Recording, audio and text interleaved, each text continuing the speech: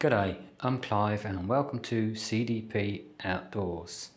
And as you can see, we're not outdoors. We're back at home, indoors at the moment. I'm on call, so I'm going to show you this.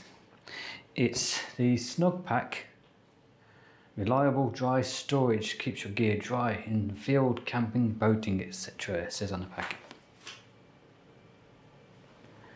Now I've gone with the 35 litre one, which is the XXL, the XX large one, to go in the Matilda backpack. So we've got the Snugpak and we've got Helikong-Tex, and they work great together. So let me go through the specs. It says durable and lightweight nylon fabric with waterproof laminate, waterproof taped seams, roll top waterproof closure, durable buckle secures roll top, D-rings for securing, available in 5 sizes, available in olive, black and coyote tan. And at the bottom they say we go to the extremes. So this one, the 35 litre, in inches it's 11.5 across. Let's get this for you. And 25 inches in depth. So that is 30 by 64 centimetres. The weight is 4.59 ounces or 130 grams, which is really nothing. So now I can put the box down and get to the actual gear itself. Quality of it, what I've noticed, is very good quality. The stitching all the way down is really good. Let's see if I can get you close enough to see it.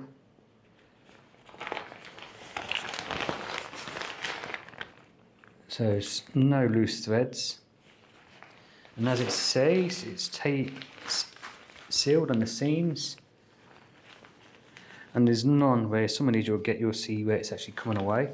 Nothing on this, it's all nice and clean and secured, and you can see the waterproof coating on the shimmer on the inside, the sign shining.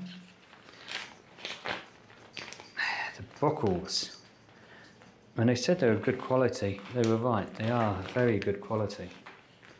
They don't feel, no, you get that brittle plastic feeling. They don't feel that. They're quite supple. So, nice, easy close. Not one of these click, where the real loud clicks where you get with the brittle feeling ones. It's quite a soft click, but it's a good, strong lock in there. That's not going to come undone. And it looks like the actual D-rings just by the buckles are the same material. You've got a bit of flex. These feel softer, the actual buckles, but the D-rings, they still feel really nice.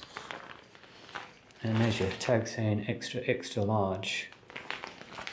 And on the inside it says 100% 70D nylon, WTPU film backing, and made in Taiwan.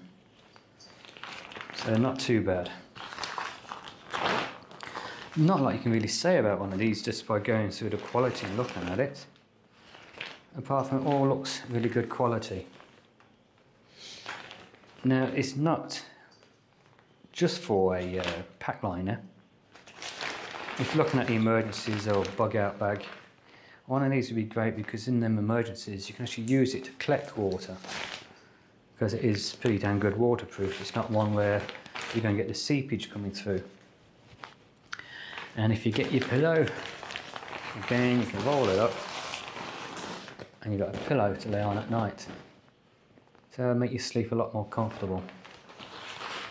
Now the reason I bought this, because the pack has got a waterproof lining on it, and it's very good waterproof repellency,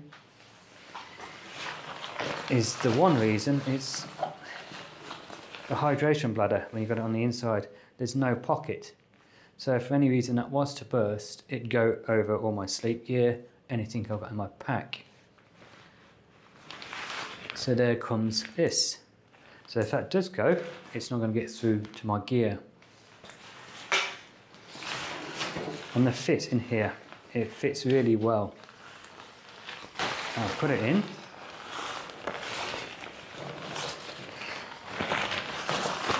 So I'm trying not to let the pack fall. That's what's taking my time.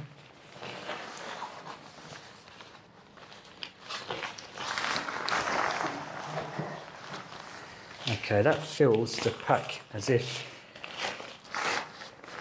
it was made to measure. So that is a big win. And as you can see, if the pack's there, hydration bladder's behind. So if that was to go, it'd go into the bottom of the pack and out the drain holes.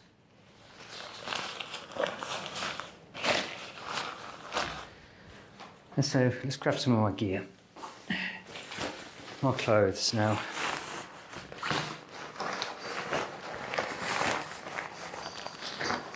Now this waterproof on the inside isn't very slippery, it's quite sticky. Not sticky as in grab, it's got good friction to it. So when you put stuff in, you're going to have to be moving the bag or the liner around to make sure it fits all the way down. So that's my clothes right at the bottom. Next, then to one side is my sleeping bag. And this is the Snugpak jungle blanket, which I'm testing out at the moment. Yeah.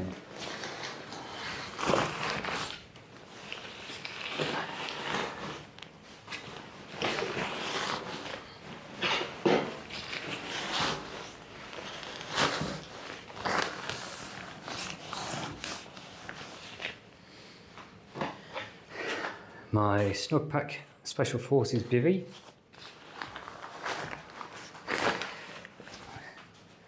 My pillow from Sea to Summit.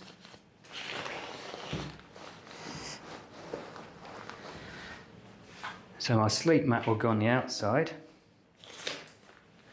So the actual space we've got left in here, without compressing it, is all the way down to this point. So that's about, yeah, here. So we've got plenty of the dry bag, or the liner, to be able to roll it. And what they recommend is that you push it down first, get all the air out you can, and then roll the top over at least 3 times to create that waterproof seal. I'll go 4.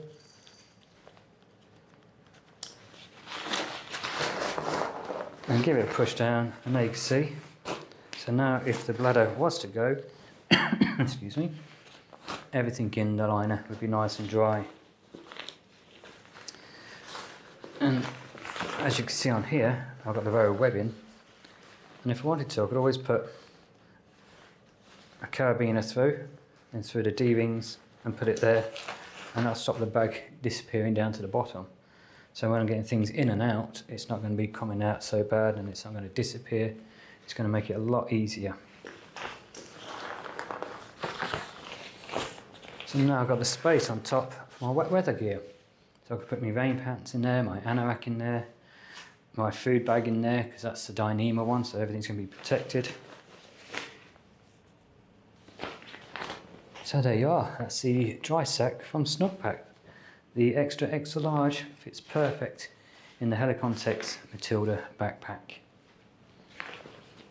Just a short video, so I hope you've enjoyed the video. And if you have and you're not a subscriber, please go down below and click on the subscribe button, click on the notification bell, then click all, and then click the thumbs up button, the like button. And if you are already a subscriber, again, I thank you very much. So until next time, get out there, have some fun, and take care.